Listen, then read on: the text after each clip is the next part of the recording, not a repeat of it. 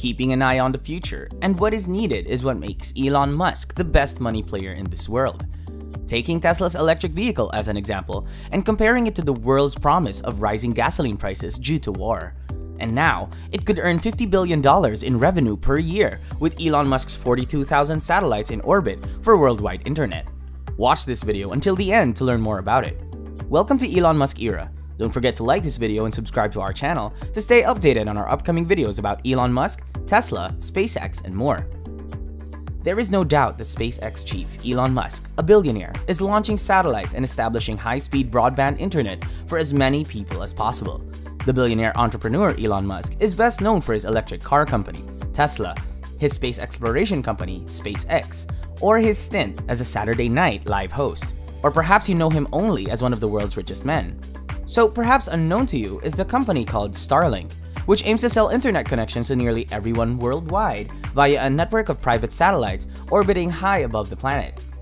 Starlink picked up the pace in 2021 after years of development inside SpaceX, and after more than $885.5 million in Federal Communications Commission grant funds were secured and released at the end of 2020. Also, a successful 3-year period has yielded more than 1,000 satellites delivered into orbit by January. Further, having successfully launched dozens of satellites 1 year ago, Starlink now boasts more than 2,000 operational satellites orbiting overhead. And in this so-called mega constellation, SpaceX hopes to eventually acquire 42,000 satellites. So the business of Starlink is accelerating as well. Musk's company disclosed in February last year that Starlink served more than 10,000 subscribers. Following an expansion of pre-orders to even more potential customers, the release of a second-generation satellite dish for home internet use, and exploring the possibility of providing Wi-Fi in planes, Musk said that the Starlink has now shipped more than 100,000 satellite internet terminals. According to Musk, additional satellite internet terminals are being sent to Ukraine as a reaction to the Russian invasion. Does this mean that Starlink has gone global? Although the company's services are not at all clear, it does appear that they are on their way. Musk told the audience of the Mobile World Congress that Starlink would be available worldwide by August, except for the North and South Poles, but that regional availability would be limited by approvals from regulators. Meanwhile, a tweet from Musk in September indicated that Starlink was exiting its beta phase in October, indicating that it was expanding and ramping up. Despite this, prospective customers remain on hold while the company receives equipment and begins providing service. However, Starlink is not without controversy. Also, several members of the scientific community are concerned that Starlink's low Earth orbit satellites will impact the night sky's visibility. In the meantime, Starlink's competitors like Viasat, HughesNet, and Amazon Project Kuiper have noticed the company's success, sparking regulatory questions and attempt to slow Musk. So, as you look up into the sky, 60 satellites are hurtling towards you. And as I have mentioned a while ago, within a few decades, Elon Musk hopes to launch 42,000 of these satellites, 15 times more than there are currently in orbit today.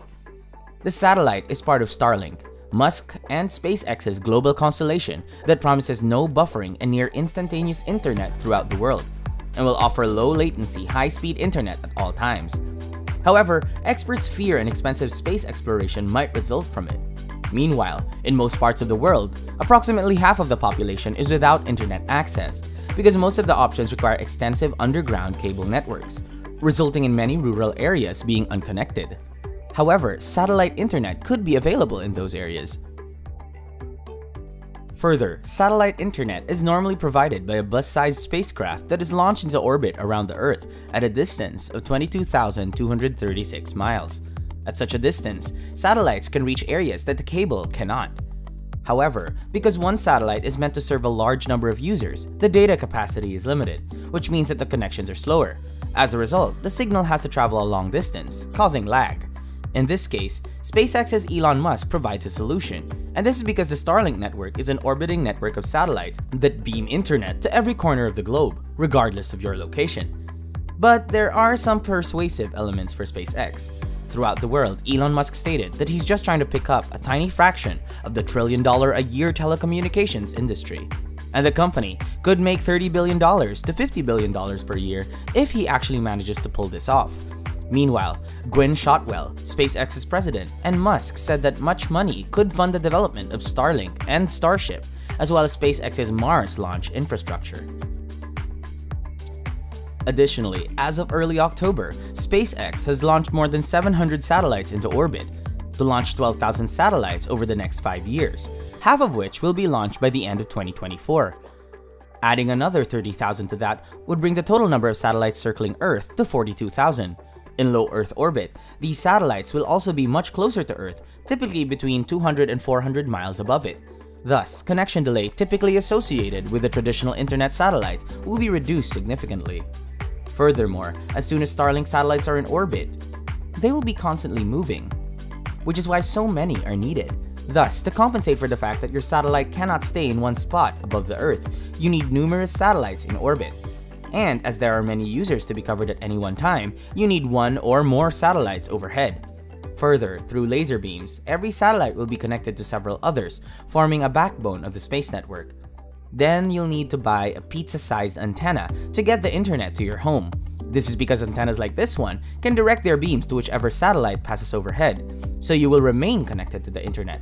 It's not without problems though, because Starlink satellites are quite bright. Wanna know why? Do you have any idea about it? Perhaps you can share with us in the comments section below. So, this is because the reflective surfaces of these objects reflect sunlight toward Earth. This is because of the reflective surfaces of these objects that reflect sunlight back towards the Earth, producing the illusion of bright moving stars. While this might sound cool, it does have its problems. Moreover, during the night sky, Starlink satellites mainly appear just before sunrise and immediately after sunset, which is the exact time when astronomers are searching for near-Earth objects or asteroids that could potentially strike us.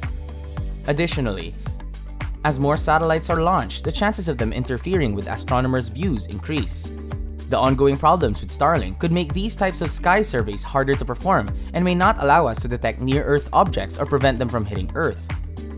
In addition to obstructing the search for worlds, or black holes, the satellite wall may also obstruct the detection of deadly asteroids. Meanwhile, SpaceX saw that something had to be done and it took action. And what is this about?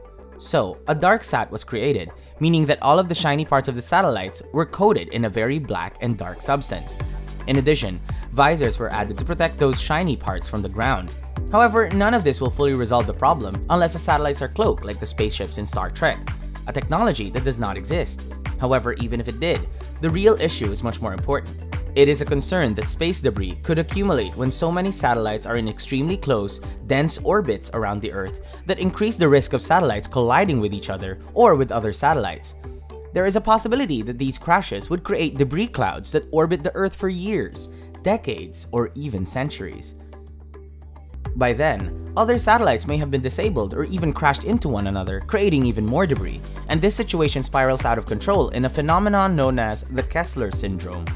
Once we reach that point, space is no longer safe for humans. Further, Kessler syndromes are extremely unlikely to run away, just to be clear. Nevertheless, the potential consequences of such an event are so great that scientists work very hard to prevent it from ever happening. Additionally, according to SpaceX, its satellites avoid collision by automatically moving out of the way. Nevertheless, dozens of SpaceX satellites have been disabled and cannot move at all, creating an imminent danger. However, SpaceX's plans are also being criticized by those lobbying the FCC to regulate low Earth orbit more strictly. In turn, this could increase costs and make the process of deploying the 42,000 satellites more difficult. Yet the problem extends beyond Starlink. Several projects, including Amazon's Cooper project, OneWeb, China's Hongyan, and other plans to launch global networks of satellites comparable to SpaceX. The following scenario is possible if we all let them have their way with little to no regulation. Within 10 years, 100,000 satellites would encircle our world, raising the possibility of space being blocked off for everyone. What are your thoughts on this? Let us know in the comment section below. That's all for this video about Elon Musk's 42,000 satellites in orbit for worldwide internet that could gain $50 billion revenue per year. And thank you for watching. If you would like to receive updates on Elon Musk and his companies, make sure you click the subscribe and bell button.